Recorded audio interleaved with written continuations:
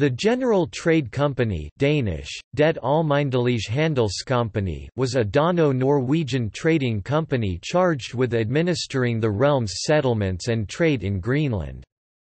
The company existed from 1747 to 1774 and managed the government of Greenland from 1749.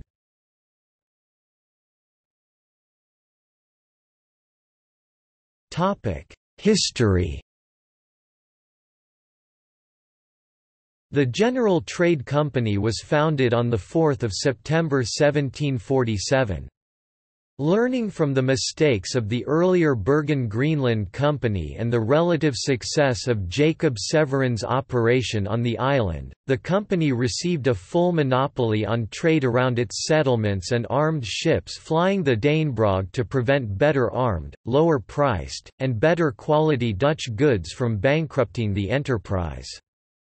It focused its operations on getting seal skins and whale oil from the native hunters for resale in Europe. The GTC received Hans Eged's Gotthop, the Moravian missions Neuherrnhut and Lichtenfels, and Severin's trading stations at Christianshavn, Jakobshavn, and Frederikshavn.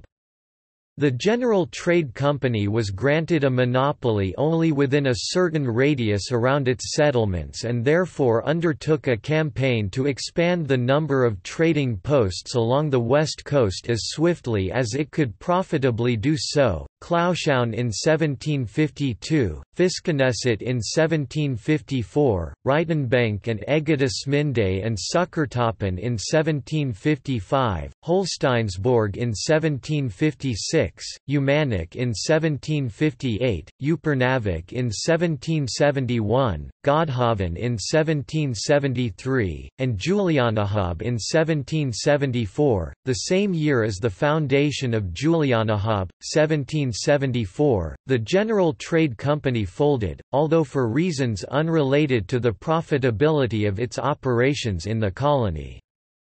It was replaced by the Royal Greenland Trade Department, Kongelige Gronlandske Handel, KGH, a state company which maintained control of the colony for the next century and a half.